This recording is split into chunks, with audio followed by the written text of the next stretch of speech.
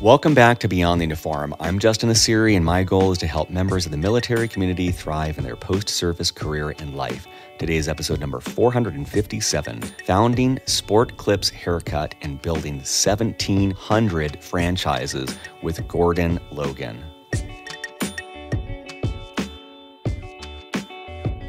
If you're overly concerned about this work balance, you shouldn't be an entrepreneur. Because when you have to put in 16-hour days, you have to put in 16-hour days. If you want to do a 9-to-5 job, do not be an entrepreneur. That's not the mindset. You have to have the mindset of failure is not an option, and you do whatever it takes to make it work. Well, today is episode number 4 in a 5-episode series all about franchises. If you haven't listened to the previous episodes, I recommend checking those out. It'll give you a lot more context about why I'm doing this deep dive and just franchises in general. Today's an incredible episode. It's one of the highlights that I've done in the last 400 plus episodes. If you are like me, I can throw a stone from my house at 2 or 3 different Sport Clips haircuts. I didn't realize it at the time, but the founder is actually a military veteran. It's a pretty incredible empire that he has built. And so I wanted to give you this perspective in contrast to Marlon, who at the time was at the start of his franchise journey, to someone on the other end of the extreme of someone who's just really built up franchises and even originated his own. Today's episode originally aired all the way back on January 15th of 2018. As always, at beyondtheuniform.org, you'll find show notes for this episode with links to everything we discuss, a text transcript, and over 456 other episodes just like this one. So with that, let's dive into my conversation with Gordon. Well, joining me today in Austin, Texas is Gordon Logan. Gordon, welcome to Beyond the Uniform. Thank you, Justin. Glad to be here. I wanted to give listeners a very, very abbreviated bio, but Gordon is the founder and CEO at Sport Clips Haircuts, a company that he started back in 1993 and now has over 1,700 locations in the U.S. and Canada. Logan started out at MIT, after which he served as an aircraft commander in the U.S. Air Force for 7 years. After his military service, he worked as a financial planning and control consultant with Price Waterhouse Co. in Houston, Texas. He holds an MBA with honors from the Wharton School of Business. So Gordon, especially for active duty listeners, I always like to learn about that first job search. And I'm curious, when you were leaving the Air Force, how did you end up at Price Waterhouse? Actually, when I left the Air Force, I went back to the Wharton School. Okay. And my MBA there. Okay. Actually, I interviewed at Price Waterhouse when I went to Houston to Ellington Field for some upgrade training with the C-130A model. Mm-hmm. So even though I did interviews at the school with a lot of companies, I really wanted to come back to Texas because I was stationed here in Texas with the Air Force for 4 years. And so when I was in Houston, I took advantage of that and went by and talked with the consulting group at Price Waterhouse. And the partner in charge of that group was a World War II Navy veteran. And he and I hit it off really well. And I had a great 4 years there with Price Waterhouse. And, you know, as you look back on that journey, how did that time in consulting at Price Waterhouse, how did that prepare you for what you would eventually do with Sport Clips? Well, in the consulting group we had there was a fairly small group at the time. I'm sure it's much larger now, but we only had about 10 or 12 people in our consulting group.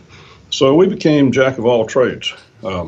We did everything from salary plans for major hospitals to I spent a lot of time in Brazil with a major World Bank project down there as a project manager.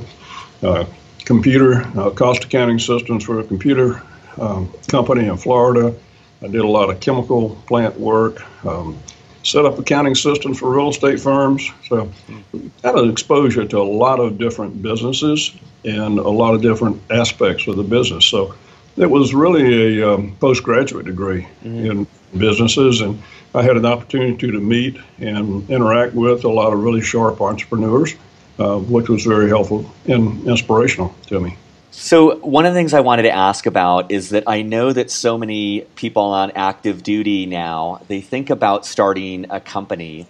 And I'm curious, given that your path was from the military and then to business school and then to getting, 4 years, which is a good amount of experience in consulting, what advice do you have for them as they think of whether to go directly into starting something versus maybe getting some education or some experience or both before they strike out on their own? I think education and or experience are both. It's a good route to go. In the military, it's a completely different environment than you have in the business world. And even though it's a tremendous experience, I wouldn't trade it for anything. I think it's very valuable as far as leadership skills and working within a system and executing and being responsible for mission accomplishment. All those things are very helpful to people in their business careers. But there's a totally different mindset as far as making personnel decisions, salary decisions, marketing decisions, finance, so forth. So I think depending on their background, of course, they may have had training in that before they went into the military. But coming out, I would certainly recommend working in an environment where you get exposed to a lot of new ideas and learn the business world prior to going out on your own. I think that would be a wise thing to do. No, I agree. My path was I went Navy to business school and then started a company. And I look back now after 8 years of running my company. It's like, wow, I reinvented the wheel on so many things that did not need to be reinvented. There's so many things that were new to me because I didn't have exposure to them in the military that if I had a couple years at another company, I would have learned and been able to apply rather than having to build it from the ground up. Yeah, and that's one thing that franchising helps with. I'm very active in our International Franchise Association, our VetFran program, which is designed to encourage veterans to get into franchising. And for a 2 or 3 year period there, we had a goal of bringing, I forget how many, 50,000 veterans into franchising. Wow. And we blew that away. It was like 200,000. Yeah. But the vast majority of them went to work for a franchise company prior to or instead of becoming a franchisee. And that is the path to becoming a franchisee in many cases. So I think that I think it was like 5,000 or 6,000 franchisees and 195,000 people went in to work for franchises. I think that ratio is probably about right. Yep. And by working for a company, whether it be franchise or otherwise, for a few years, you learn the ins and outs of the business and you don't have to reinvent the wheel. And then in franchising, we feel like that's a real great place for veterans to wind up, because in the military, you do learn to execute a system, to work as a team. And within a franchise system, you have a structure, procedures, and a business plan that's already been developed and by the franchisor. And so the focus is on execution, not reinventing the wheel. So I think that's one thing that veterans should keep in mind when they're looking for their civilian career, is to look at franchising as an option. I 100% agree. It's something where I've had a couple of these interviews now around franchises because it seems like such a perfect merging. Just like you said, I view it almost like entrepreneurship with training wheels, where you get to skip over the part of creating a new product and failing and the messy 1 to 5 years that's not as much fun. And I agree. I think that most veterans would say that they spike on execution and operations and getting stuff done and breaking through walls. And so I love this thought of a franchise accelerates them to the point where they get the training and support that they're used to in the military, and they get to be dropped into that execution phase where they're really able to excel. Yeah, it's very common in franchising to have some of our best franchisees in all different systems, not just ours. Some of the best franchisees are actually veterans. Do you? One other thing. Oh yeah, go ahead. Sorry to say one other thing. You asked me about going back to school. I want to remind everybody, or let everybody know about the program we have with the VFW, Sport Clips VFW Help a Hero Scholarship Program. So if a veteran is considering going back to school for whatever, it could be undergraduate or it could be graduate. We have one of our first scholarship awardees just graduated from law school this month. And that's up to $5,000 a semester to help.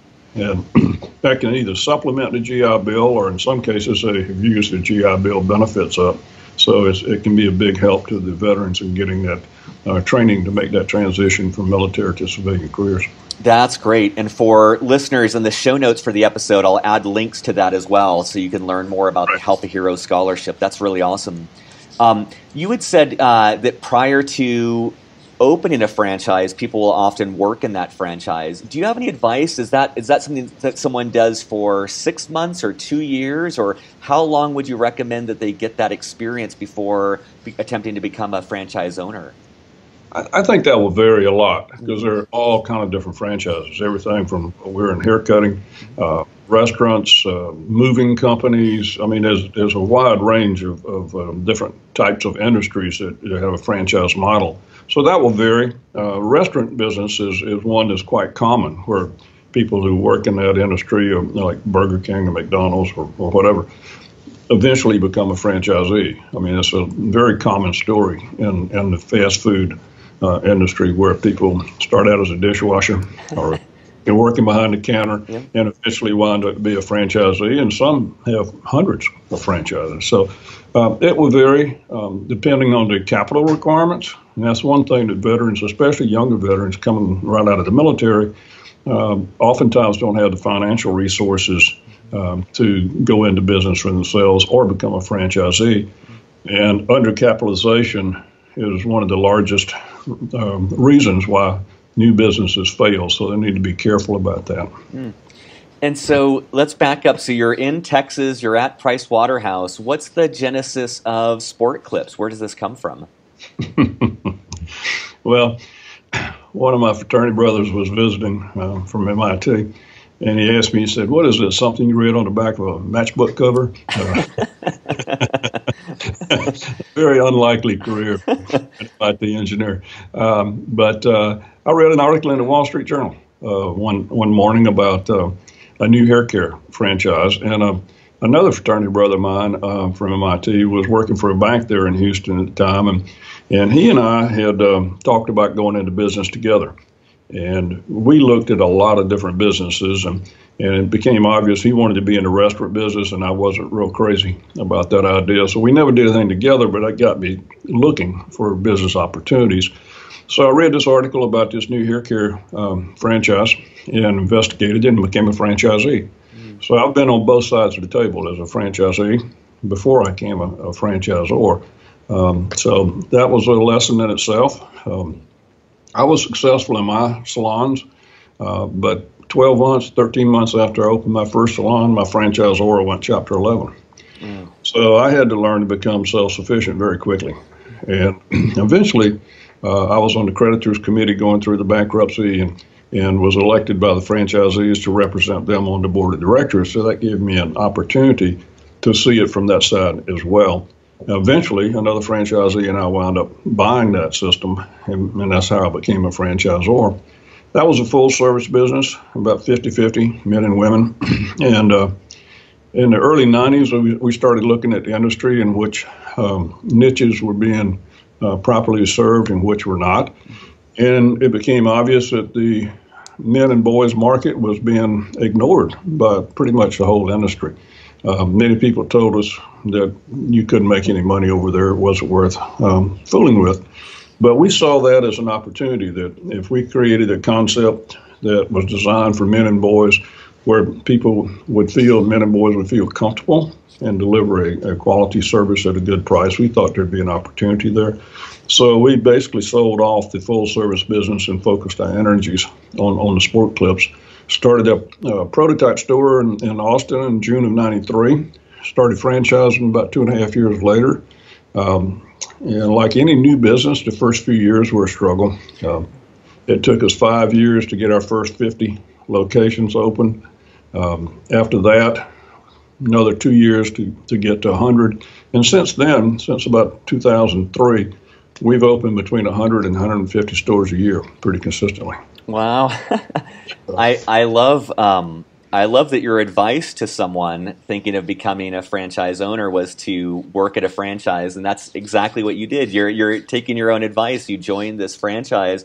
And the other aspect I love about this is I'm imagining at the time, like you're growing the franchise, you're doing well, and then the parent company files for bankruptcy. I can imagine that's a major blow, a setback. It's this unexpected thing, very stressful. And in the long run, like it worked out really well for you. Had they not gone bankrupt, who knows if you would have ever had this. So I just love this thought that sometimes these challenges and this adversity can sometimes be the best blessing in disguise if you're just open to seeing it in that way. Well, that's true, and I think that's an important thing. And I think that's one of the things that you learn in the military is that things don't always work out the way you expect them to. All plans are subject to change at any time, and so you adapt and you turn challenges into opportunities, and that's a critical skill set to learn that's very, very applicable to the business world. In those early days, let's say in the times when you're building from the first store in Austin to those first 50, what was your day-to-day life like? Did you have any free time? Were you just always working, or what was that life like? Well, I had two small children at the time, so that obviously takes time, but my wife was very supportive in that way. So it was 16-hour days were not unusual, and we didn't have a lot of excess capital, so we didn't have the luxury of hiring a big support staff, and we had to do most things ourselves. We're chief cook and bottle washer. So when we started out, I think I had 4 people in the company total from a support standpoint, and we grew that gradually as we could afford it. We took it step by step and market by market. We were very cautious not to overextend ourselves. We didn't expand outside of the state of Texas for 6 years before we moved on. And we first started in Austin, and we went to Houston and San Antonio and Dallas.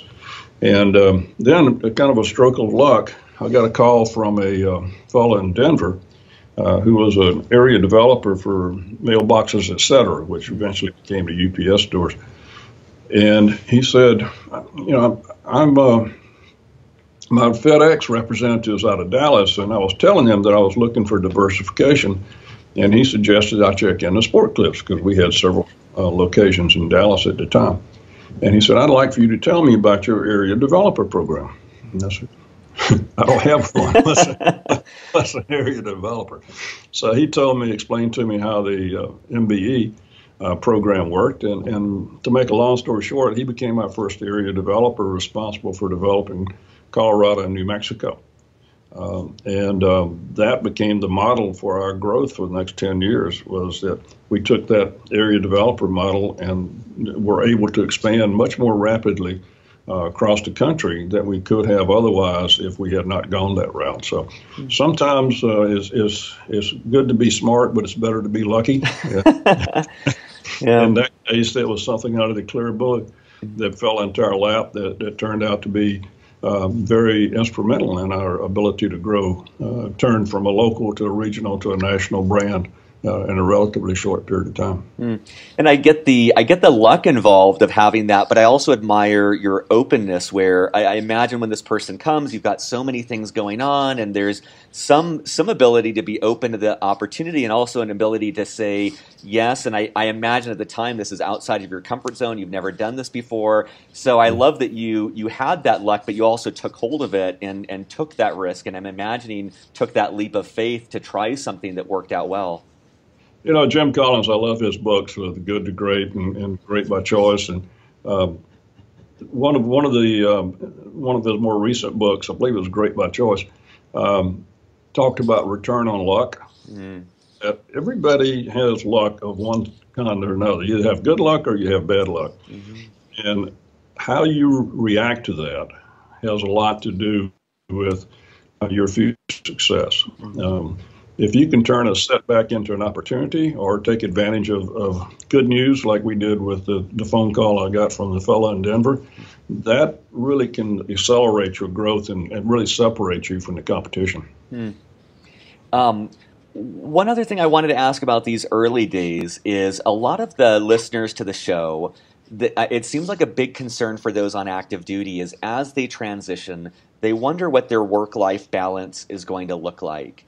And I'm just wondering, as you look back on those early days, these 16-hour days, what would you say to someone about work-life balance? Is it possible to have that, or is it shifting the perspective on having work-life balance in the long run? Or what advice would you have as they think of juggling their personal life versus their professional life?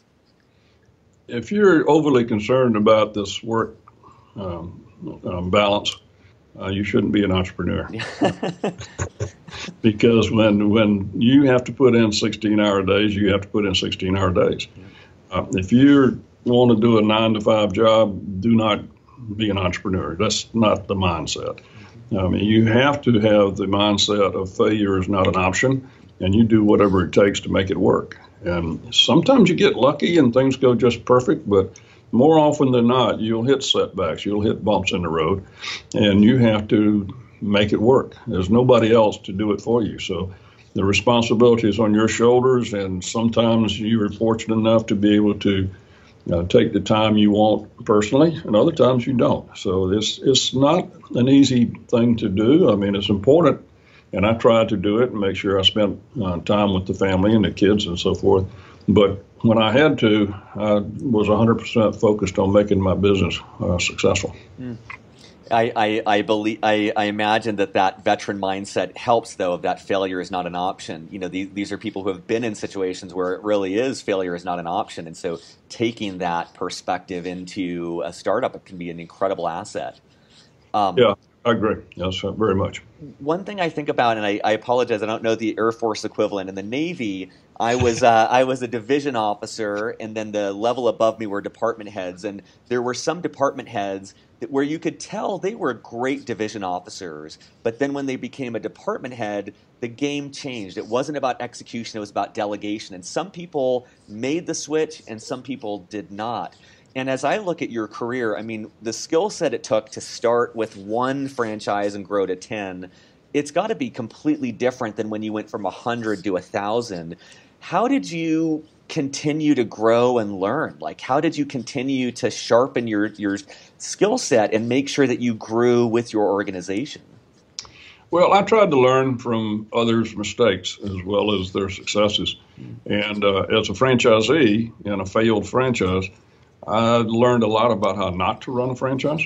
And that was a very valuable lesson as well. But I think it's important to get engaged with a trade association for whatever business you're in. There's a tremendous amount of networking opportunities there, people who have been successful that you can learn from and study. Franchising is really, you have an insight in addition to that, just because every franchise has what they call a franchise disclosure document that's publicly available. And you can take that and read it. Like when we developed our Air Developer program, I took the MBE disclosure document and looked at it and said, yeah, I understand how this works. And I copied, basically, their model. And by being active in a trade association, like in our case, the International Franchise Association, you have the opportunity to interact with successful people and learn from their successes and from their mistakes. So you can maximize on the success and try to avoid the mistakes. So always try to look at the entire universe, not just your industry, but other industries where you can get ideas you can incorporate into your business and make your business more successful. I've read a lot. I still read a lot. Everything from marketing, advertising, branding. Lots of great books out there about motivation and 1 minute, simple ones. 1 Minute Manager is a very simple read, but it's still as valid today as it was 20, 25 years ago when it was written. And try to take those principles from every book you read and apply them. So if every book you read, you only get one good idea that you can apply to your business, or every conference you go to, you get one idea over time, that magnifies. That really gives you a lot of leverage. I love that. I love that thought of borrowing that experience, both the positive and the negative of just learning and constantly applying that. And you're right. I mean, if you take one thing away from a book and you are constantly reading, that adds up over time. No question about it. Mm-hmm. It's a lot of great books out there. Jim Collins he has several books. I think all of his books are excellent. There's people who've written books about branding and focus. A great book is Gary Keller Williams, The One Thing, which is all about focus. And every day, make sure that you accomplish one thing, the one thing that's going to move you towards your goal. And there are a number of books. Al Rees has written a book called Focus. Same program, same message, couched in different terms, and that was written 20 years ago. So a lot of the management books, you go all the way back to Peter Drucker, writing books back in the 50s. The message is still pretty much the same. People are always looking for different ways to package it and present it and market it and make it more contemporary. But the basic management principles don't change over time. And one thing that everyone needs to remember is that relationships are extremely important in any business. And it's all about the people. You can be a genius at marketing or finance or whatever, but if you don't build a team and don't have the people to support it and see the vision and believe in the vision, it's going to be very difficult. These are great book recommendations, and I agree. It's like the timeliness doesn't really matter as much. I'm a big fan of Jim Rohn and his books, and the lessons he have are great. It is funny though, reading it every once in a while. He'll say like, if you're listening to this audio cassette tape, and it's the one thing that like pulls you out of it. And you're like, oh, this book was written a long time ago, but everything else is really applicable and still true today. Yeah, Zig Ziglar. I love Zig. I listened to. When I had salons scattered all over Texas, I spent a lot of time in the car. Yep. And I always had my tapes there, whether it be, what was the Reverend Schiller, I forget his first name. He had a lot of motivational tapes. Zig Ziglar had motivational tapes. That's important, especially when you're starting out and things are tough, is to stay energized and stay on top of your game and keep a positive attitude. Yeah, no, I agree. And you've employed a lot of veterans as franchise owners. I'm wondering, does anything stand out as you think of this, veteran who wants to own a franchise? Any common mistakes that they make, or maybe misconceptions they have going into it? I can't think of any common misconceptions they have. Most of the veterans that have become franchisees have been out of the military for 10 plus years. Yep. Okay. Yep. 10, 20 years. So they have had some business experience prior to becoming a franchisee with ours. So they have already built on their military experience in the business world before they moved into becoming a franchisee.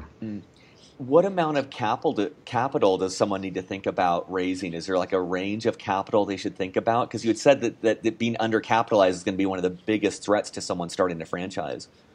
Well, all franchises have some minimum financial requirements, and there are some franchises you can work out of your home that are relatively low-cost startups. And others, like McDonald's, is going to be a $2 million investment. So there's a wide range. Sometimes I see people making a mistake because when they start looking for a business or a franchise, all they look at is the low-cost startups. And sometimes, even though it's not a big investment up front, the potential return may not be that great either, so they wind up buying themselves a job. So that's why sometimes it's better to go into the workforce for some period of time, not only to get business experience, but to accumulate some capital so you're able to have a wider range of choices as to which business you go into. And I think one of the most important things for people to keep in mind is it's good to have options. So don't just stay focused on a narrow band here because that's all that's available to you today. Think about what's going to be in 5 years, 10 years, and set goals and work towards those goals to be where you want to be longer term. That's great. That's great. I love that buying yourself a job. I can imagine that some people do kind of purchase this and it ends up just to be the same as if they'd worked for someone else elsewhere. And so really understanding that. Yeah, and there are some franchises and that's basically what they are. There's nothing wrong with that. But if you're looking to build something larger, you need to think about how, whether that business or that franchise lends itself to multi-unit development. And there are different franchises, and some don't want multi-unit owners. They just want owner-operators. And others like us, we have all of our franchisees sign up for a minimum of 3 locations. And our financial requirements are $200,000 liquid and $400,000 net worth. Most of our franchisees are far above that. So that's not something typically somebody in their 20s is going to be able to do unless they have a business partner or someone else to help them with that. That's great. But some franchises have much lower requirements. But it's like I said, don't look at it just today. Look at it what it's going to be in 5 or 10 years, because typically you should look at it as something that's going to be a longer term program versus a short term, unless you have a plan to do this for 3 years and sell it and move up and so forth. I mean, there's a lot of different ways to approach it, but think about at least a 5-10 year time frame of where you want to be.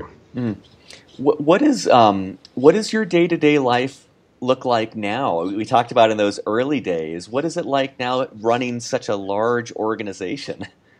It's fun. Yeah, it's fun. I look back on the early years, and that was fun too. But for the first 100 stores, I was at every grand opening, and usually there for a couple of days prior to, at least a couple of days, sometimes more, doing everything, putting posters up on the wall and hanging banners and doing whatever needed to be done, stocking shelves or whatever. I mean, for 100, I was there, every one, and so were all of our 4 support. Or 6, whatever it might be. Today, of course, we built a much larger organization. We have about 150 people on our support team. About half are here in our headquarters here in Georgetown, Texas, which is just north of Austin. And the other half are out in the field.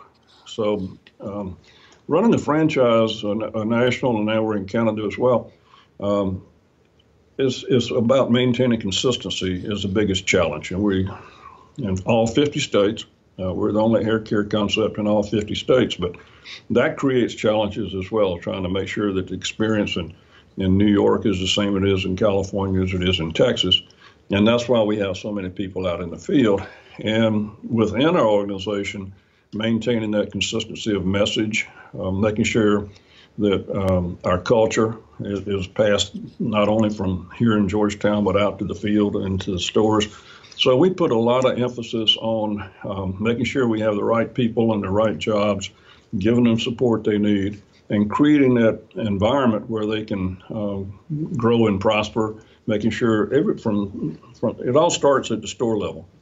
Because most clients of Sport Clips don't know me from Adam, but they do know Mary, who's their favorite stylist at the local Sport Clips. So it's important that Mary understands our mission statement, our values, and lives those values and communicates them to our clients. And that's the challenge in any larger organization, is trying to push the culture throughout the organization and maintaining consistency. So it's a different challenge than we had 20 years ago, but it's just as exciting and just as much fun. And in many ways more rewarding because we're touching a lot of people's lives. Today we have about 500 franchisees, and quite a few of them have left their corporate job. I mean, they're full-time Sport Clips.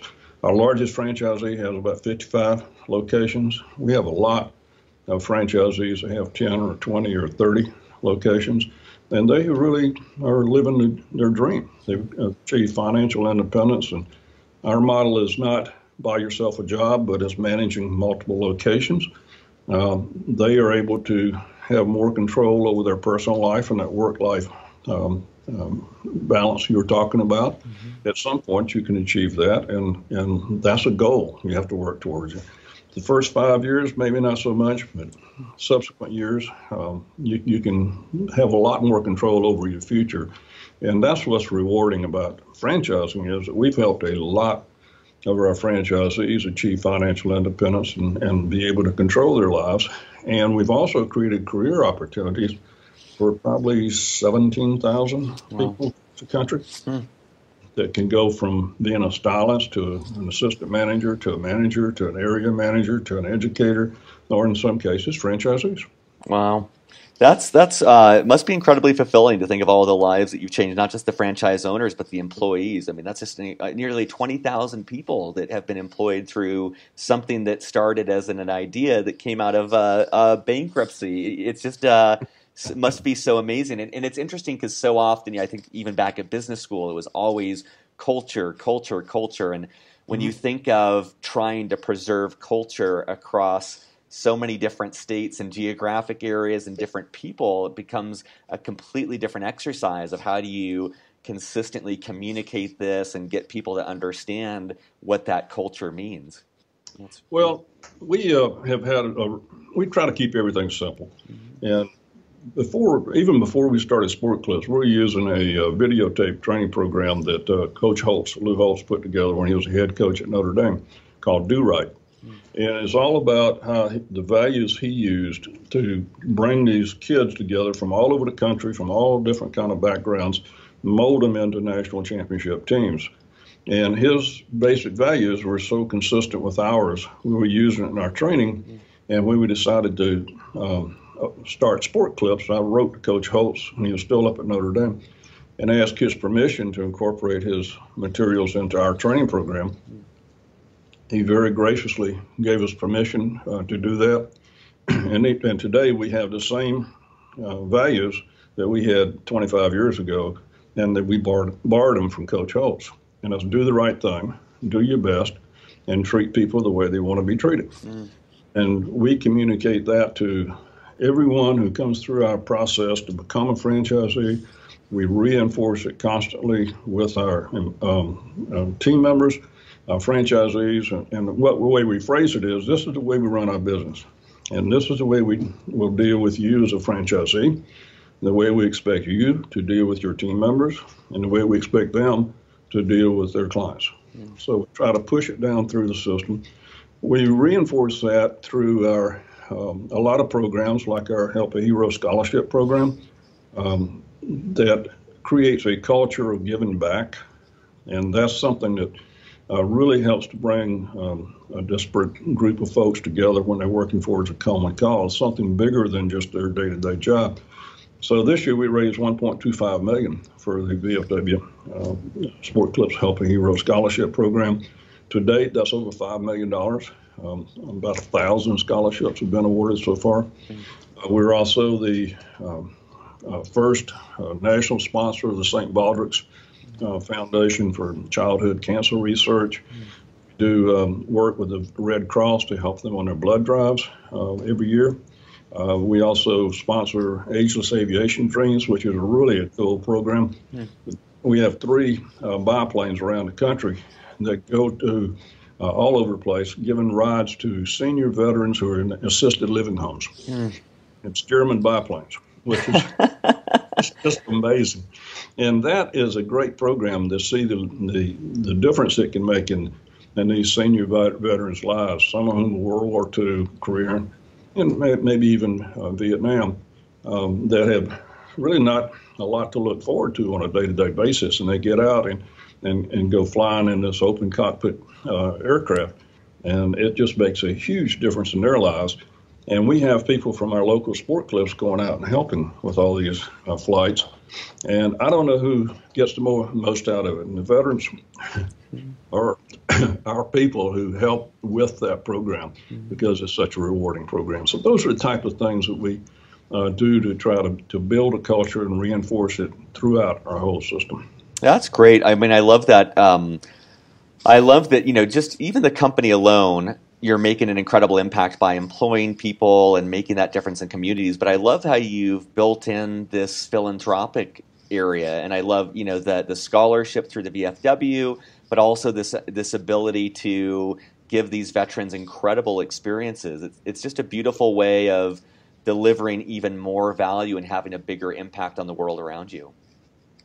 Yeah, it's very rewarding, and like I say, we do it because it's the right thing to do.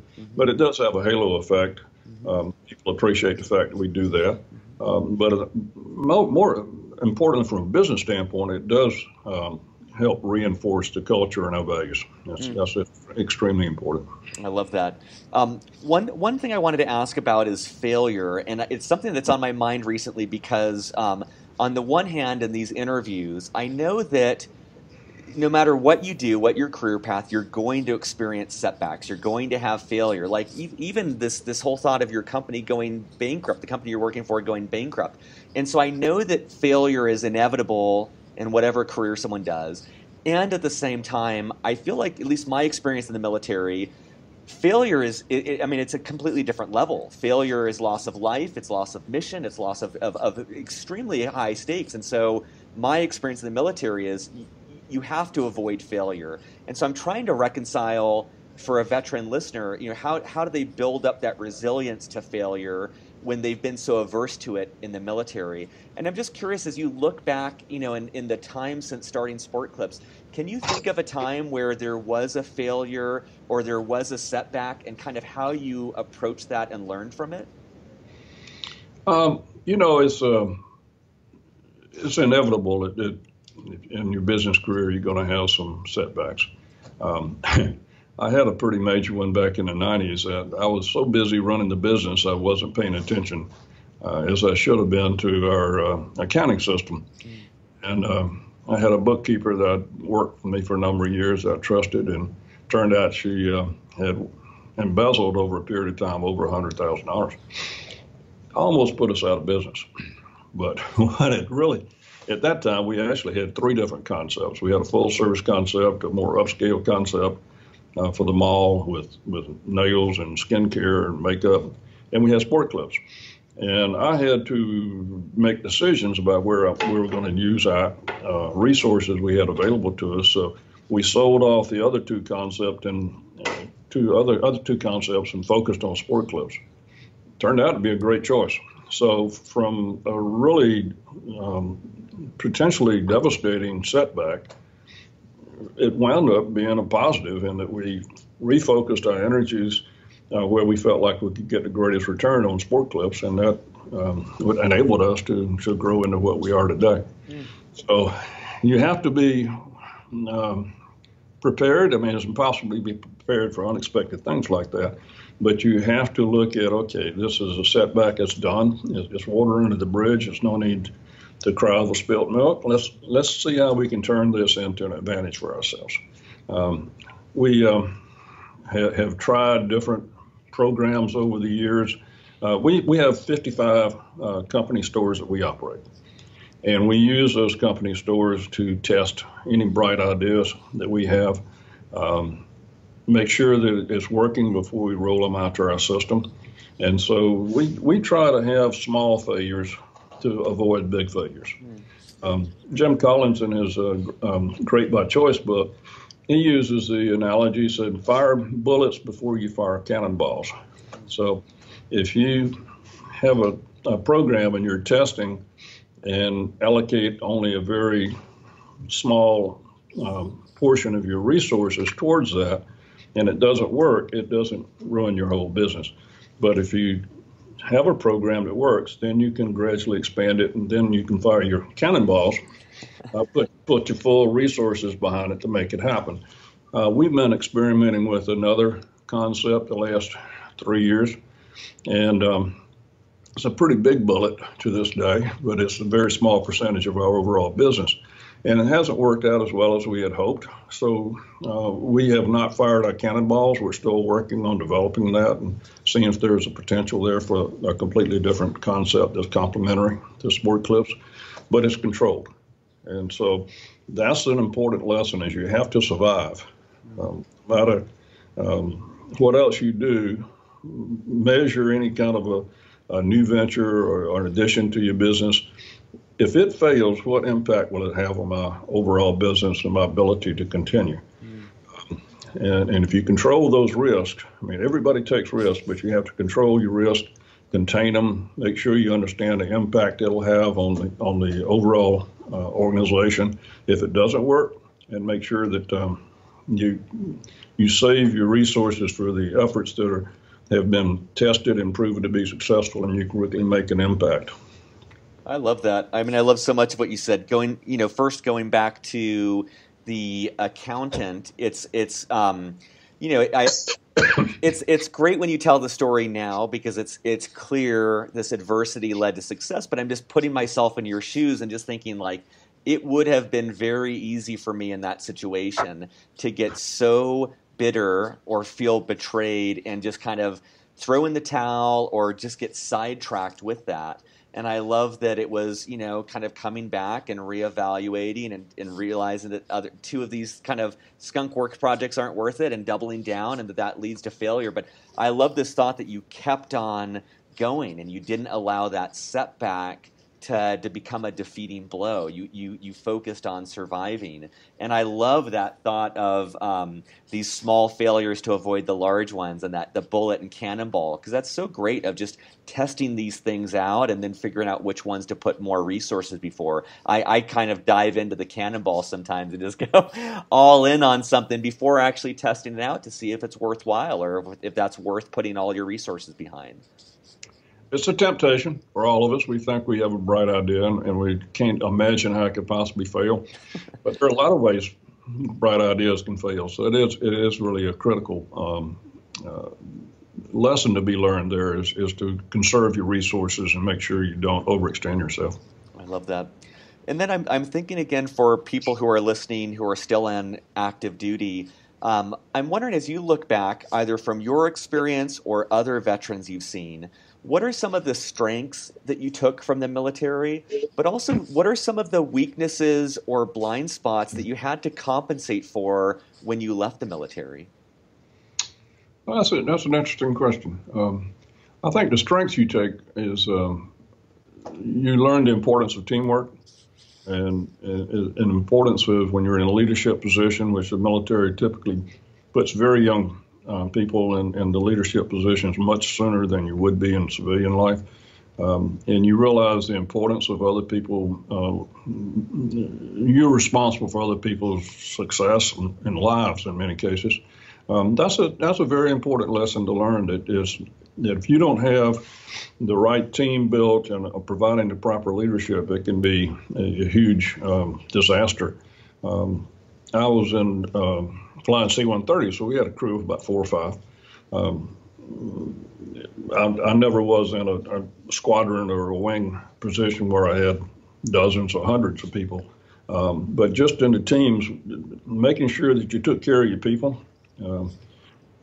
We had a number of instances around the world, because we flew all over the place, where, for example, we were in a base in Turkey one time, and the officers' quarters was nice. It wasn't plush, but it was nice, air conditioned. It was hot, and I got a call from my flight engineer. They were in the enlisted barracks, and air conditioning was out, and we had to get up and go fly the next morning.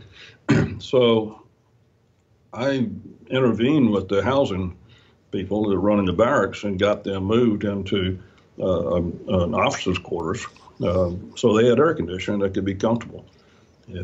Those types of things go a long way towards building loyalty and building a team. And we were together there for, at that point in time, we'd be together, the same crew, for 2 or 3 months at a time, flying in Europe and Asia. And we just became so tight.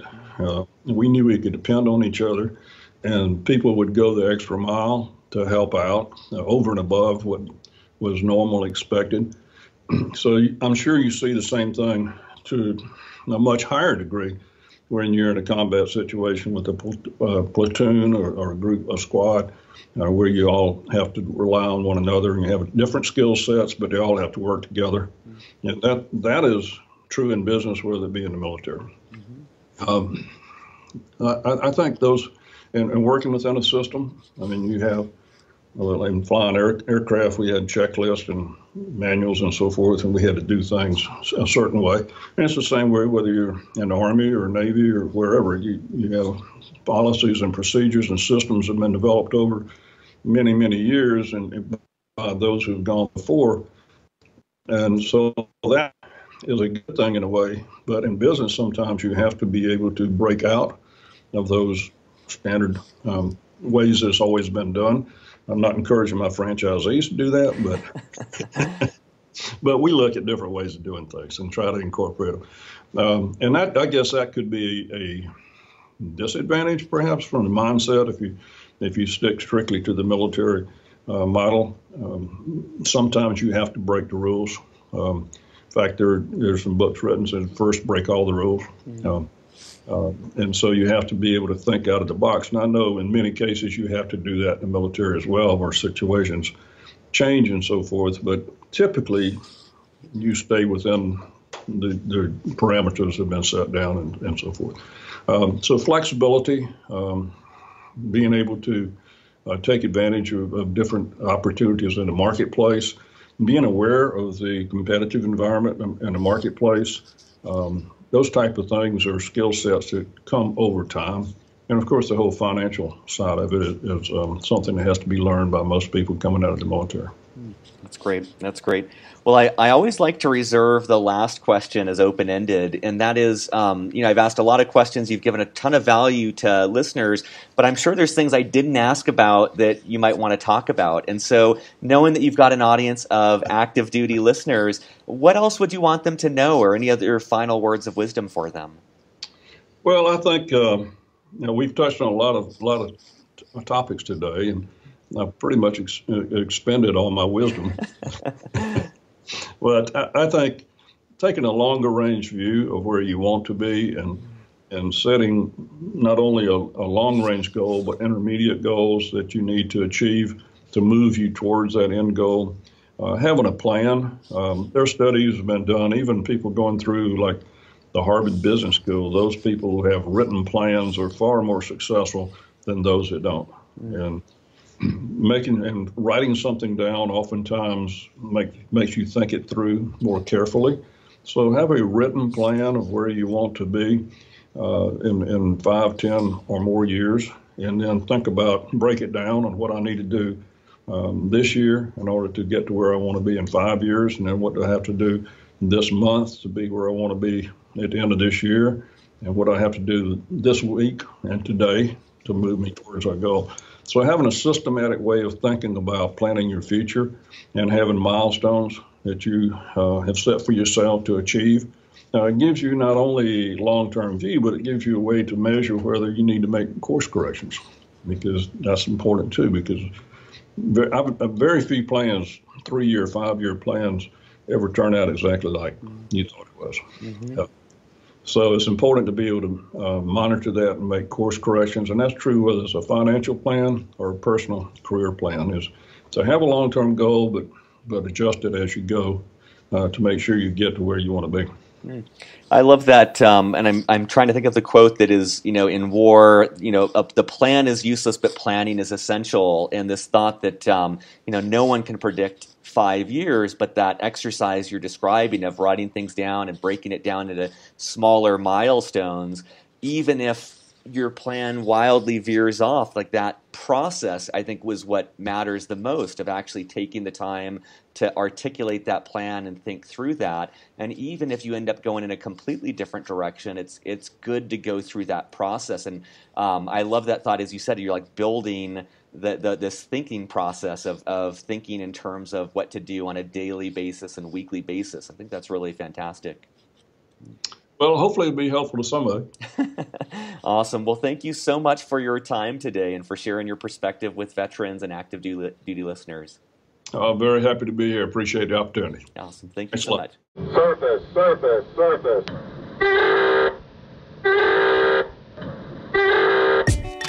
Beyond the Uniform is written and produced by me, Justin Asiri, with the help from our Chief of Staff, Steve Bain, our editor, Lex Brown, and our Head of Social Media, Janelle Hanf. We are an all-volunteer organization and would greatly appreciate your help in any of the following ways. First of all, spread the word. Beyond the Uniform has over 380 podcast episodes and 15 on-demand webinars, all offered for free.